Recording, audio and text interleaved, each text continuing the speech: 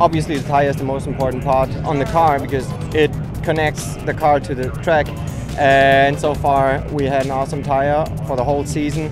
Well, tires are the first thing that touch the ground, so it's the most important thing we have probably on the race car, I'd say. The boys that are here that help us every weekend from Dunlop have done a great job working with us, listening to us as drivers, taking our feedback, going back and building a tire more suited for what we're asking for. The competition here is so fierce, we have to always do the extra bit to stay up front.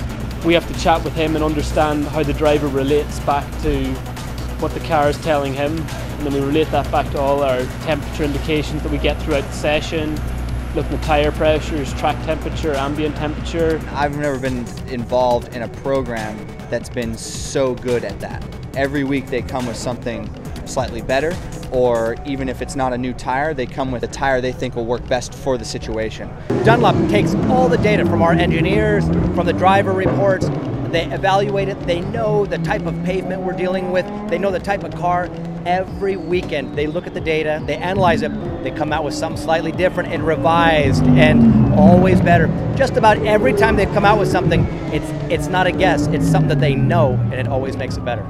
We go around all the tracks in America, measuring the track surface, understanding how aggressive the surface is on the tyres, so we can bring the right tyres to each event. But we run at some real aggressive tracks like Sebring, where it can be aggressive, and then we run the street circuits where you need to be on a street soft product.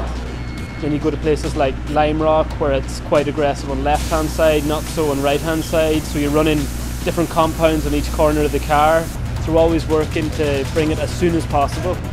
There's no lead time. As soon as we can get it to the track, the better. Dunlop is matching the performance with the longevity. This is really important because anybody can make a tire that goes 3 laps and then dies. They have a tire that will last. It will go to the last lap faster than went on the first lap. It will get you to victory lane almost every single time. The performance is always there, and as a driver standpoint, what more can you ask for?